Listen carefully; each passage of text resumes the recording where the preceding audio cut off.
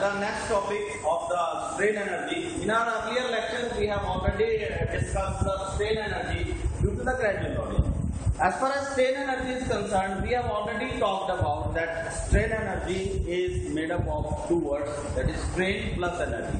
Means the energy stored within the material or the body due to the strain applicable or generated into it due to the application of the force. Moreover, the strain energy stored in a body or a material depends upon its physical quality, that is known as, or a mechanical property that is known as the resilience. Resilience is the property by virtue of which a material can store the energy into it due to the deformation into it after the application load. And in our earlier lecture, we had derived an equation for the strain energy, how the strain energy is being stored into the material under the application of the gradual load. Gradual load means you are applying the load step by step. Matlab aaram se. Now, in the second section, in today's section, we will be discussing about the strain energy stored into the material or the machine part of the body due to the application of the sudden load. Due to the application of the sudden load is being applied. Since the sudden load is applied, so the load, in case of sudden load, in the earlier case, as far as gradual load is concerned, we had taken that once the gradual load is applied, the total load applicable or the effective load applicable is taken as P by 2, where P is the load. But in case of a sudden load, the load throughout the body will be same. So in that case, we will be taking the effective load as P only. Means whatever load you are applying suddenly, the whole of the load means the complete load will be considered and it will be working uniformly throughout the material. So in that case, the work done as we have done in the previous cases also, the work done due to the sudden load will be equal to the force multiplied by the displacement or the deformation, you can say. So this is force or a load applicable was P. Since we have already told that the complete load will be applicable in case of a sudden load, P into delta. So this is equation number 1. Moreover, the strain energy, equation of the strain energy that we have already derived in our previous lecture, that is sigma square upon 2E into A into L, where sigma is the stress induced due to the application of the load and the deformation into it, E is the Young's modulus, A is the cross-sectional area and L is the original length of the workpiece. So this is equation number 2. So we can equate equation number 1 and 2. This is the work done and this is the strain energy, and work done must be equal to the strain energy because strain energy has been into the material or stored into the material due to the work has been done on that. So equating equation 1 and 2 or comparing equation 1 and 2, P into delta equal to sigma square upon 2E into area into length. Now, we will again, after comparing these two equations, we are concluding that sigma will be equal to 2 into P by A. So from this equation, after cancelling all these things, sigma equal to 2 into P by A. P by A is the stress induced in case of the gradual load. We have already studied in our previous lecture. Same means that the stress induced in case of the sudden load is double. P by A is the stress induced in case of the gradual load. From this equation, we can conclude, or it is quite visible, that P by A is the sigma is the sudden stress induced in case of the sudden loading is just double than that of the, you can say, I can also write it on the board also, that from this equation that sigma sudden equal to the twice of sigma gradual.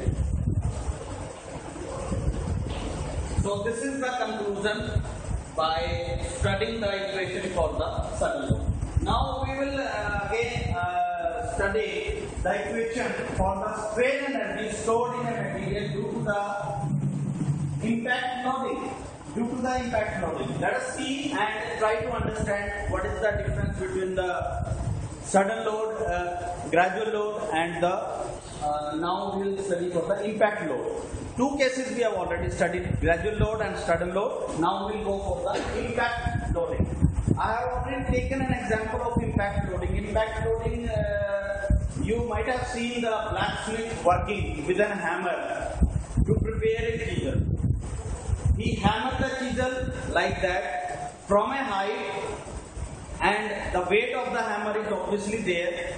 Once the weight of the hammer and the impact with which it is hammering the chisel or the workpiece so as to make it as a chisel.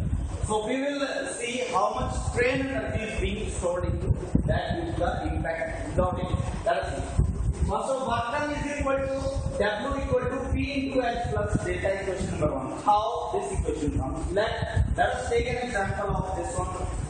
This is a simple road on which your load has been hanged up to a height H from a collar at the base. Collar may be called as a base on which this weight will be falling. And there will be a deformation delta L. When this weight falls from here to here, there will be a deformation like that. This deformation is called as delta L, and this is height. So the weight is traveling, the total weight, this is P. P is the, you can say, the load. The load is traveling to a distance of H plus delta L. Total distance traveled by this load will be equal to the H plus delta L. So the work done will be, in case of the impact loading, will be equal to H plus delta L. This is equation number 1. Now, again we have got a standard equation for the strain energy, that is sigma square upon 2E into AL. Now again the same step, we will be comparing equation number 1 and 2, means work done, we are comparing the work done with the strain energy. So by comparing the work done with the strain energy, it comes out to be P into H plus delta. This is your work done and this is your strain energy. Now we know that the delta L equal to sigma upon E into L, or we can write it as delta L upon L equal to sigma upon E. We can also write that, or equal to, this is your strain. This is a symbol of strain, or you can put a subscript also. So subscript shows this is the longitudinal strain. Now, by putting the value of delta L, we are having a delta L. Putting this value of delta L equal to sigma by P L in this equation over here, we will put this value. By putting this value over here, we are getting in step number 5 over here, this value. P into H plus sigma by into L equal to sigma square upon 2 into A. Again open this complete equation. By opening this equation and rearranging this equation, I have got equation number 3. What was equation number 3? Sigma square upon 2 into L, as it is. This P into sigma, P into L upon E into sigma, इसको मैं left side लिया है, so that's why it becomes negative. Similarly, P into H, this becomes positive. Equation number 3. If you observe equation number 3 very carefully, is it a quadratic equation?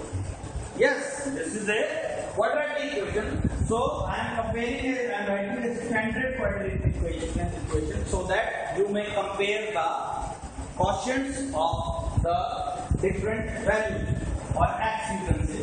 So now before that I am multiplying this equation number 3 on both sides equal to 0. I forgot to write equal to 0. This is equal to 0. I forgot to write equal to 0. So equation number 3. Now what I do, I have to do E by AL. Capital E by AL, multiply both the sides. By multiplying both the sides, I get equation number 4. What equation number 4 is? Sigma square by 2 into P by A into sigma into P by H upon AL into 0. So this is a standard or final quadratic equation. From this quadratic equation, I will obtain the two values of sigma. Two values of sigma means the stress induced into the workpiece or the material due to the application of the sudden load P. Let us see from the slide number 3.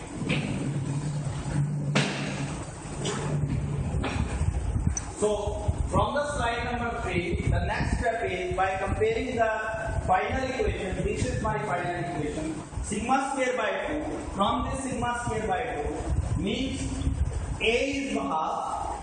A is here half. B is minus 3 by 2. B is minus. I am comparing the constant from the standard equation. That is why A.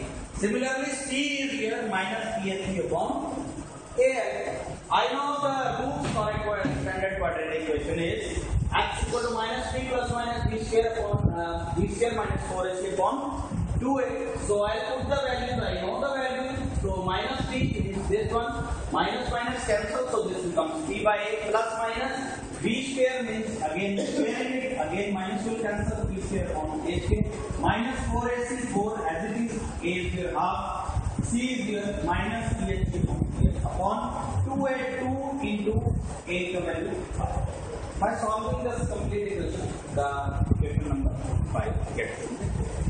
Now, again one more thing, that if the value of delta, I get a note. If the value of delta is very small, very small, you all know that value of delta is very small as compared to x. So what do I do in that case? So in step number 5, as far as step number 5 is concerned, from here, so in this case, so from this value, यहाँ पे हमने इसको value को खत्म कर दिया. What will happen? So this becomes p into x, only p into x equal to where is the step number 5. So this is your step number 5. If I cancel delta L from here, so this is p into x will be equal to sigma square upon 2e into a. खाली ये बच्चे का delta तो ये सब delta negligible है, so that is why it gets cancelled. So final step will be equal to p into x upon a and equal to a. From this equation I get sigma equal to 2phe upon al. So the equation number 6 is for the impact loading, strain energy stored, or moreover the stress induced into the material due to the impact loading, where the deformation is just negligible, or material do not deform at all even under the application of the impact.